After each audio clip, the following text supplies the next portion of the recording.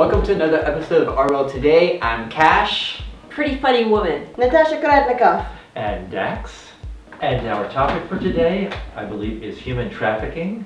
And for those of our viewers who might not know exactly what human trafficking is, what is human trafficking?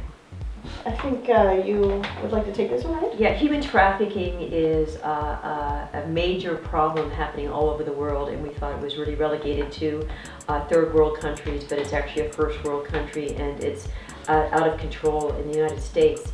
And it's where they get young girls, or they could be young boys too, and they get kidnapped, and they get promised jobs in this country, and they get put in massage parlors, or they get pimped out, and they're essentially slaves kept in rooms like prisoners for years and years and years, where they can't get out or they can never pay back their debt. And it's gotten so bad that over, for example, Super Bowl weekend, the rates of human trafficking where girls are flown in to wherever the game is happening goes right up.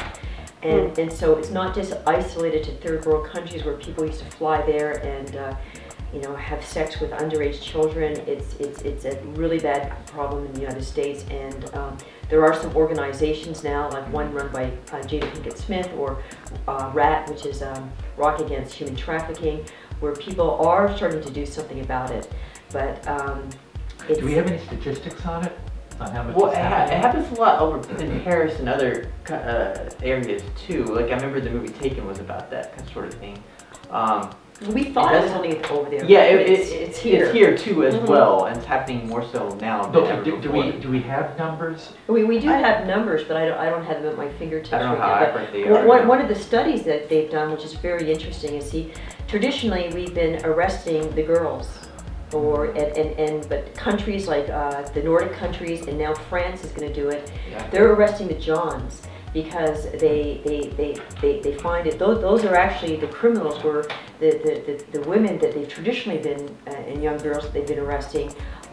They're actually victims of circumstance. So they're actually victims, and so they can have all these girls in brothels, but they're gonna go after the Johns now and make that the penalty, not the girls. And it seems to really be working, because what they're saying is what we really need to do is how do we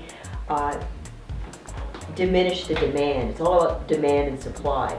So when there's great demand, then people want the supply to go up. So by bringing down the demand, they can what they can do is make it so that pimping ain't easy.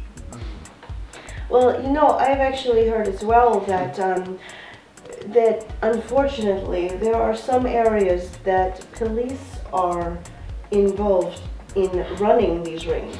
I don't doubt it. I mean, we just had a two police officers here in Los Angeles arrested or charged with, forcing sex on girls. Underage girls. Yeah, underage girls. Yeah. Right. Well, I know that it's an epidemic. It's something that that you don't see it every day. It's something that people put a blind eye to because they don't hear about it enough. Well, they're not making the connection that that person they're getting a massage from, or that person that they've been having sex with, is actually in captivity. And what we have to ask ourselves: what is the root of this problem? Right. What do you think?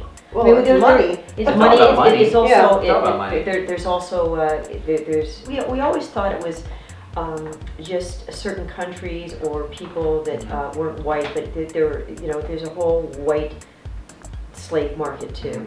Absolutely.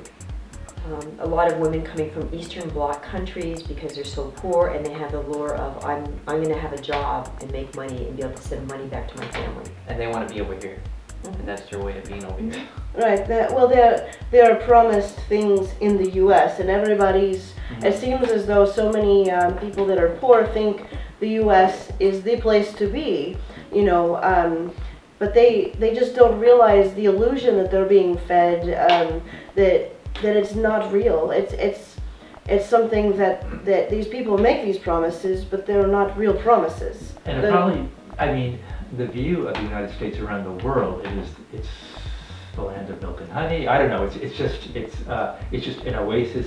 It's the place to be. Right, and that's the thing. It's that whole picture that we paint: the white picket fence, the house, the husband, Yes, but we the just, dog. in the end, we have to make it not about these women. We have to come down really hard on the traffickers and on the Johns. So not just the people who bring the girls over, but the people that are engaging and hiring, you know, giving them money to have sex with these minors. Well, right, they're feeding that. Penalties for them. Well, right, they're actually feeding that trafficking. Right. You know, that, I mean, there's a supply and demand, obviously. Mhm. So how do you go about, besides them not getting help, how do you go about educating those people that that are trying to go after these victims, these girls, these boys, these young children? You know, how do you educate those adults? You don't educate them. You don't blame the victim. You make it a crime. Right. You put their names out there. You know, it becomes as big a crime as murder or pedophilia or anything. Wow. We just, Yeah. we I need know to you've bring been educated now, right? Troubling topic, that's Yes. for sure. But we want to hear from you, our viewer. So please make sure you comment in the comment section on our YouTube page and subscribe. Yes, please subscribe. Follow us on Twitter, Facebook. Keep It's up the to date. hard sell. It's a Give hard me the sell. hard sell, but Yes, it's that time again. And be sure to check out our upcoming, our previous YouTube videos. Stay up to date on our upcoming videos. And please subscribe, comment, and thank you for watching and have a good night. be part of Team OWT. Absolutely. Thank you. Bye-bye. Bye.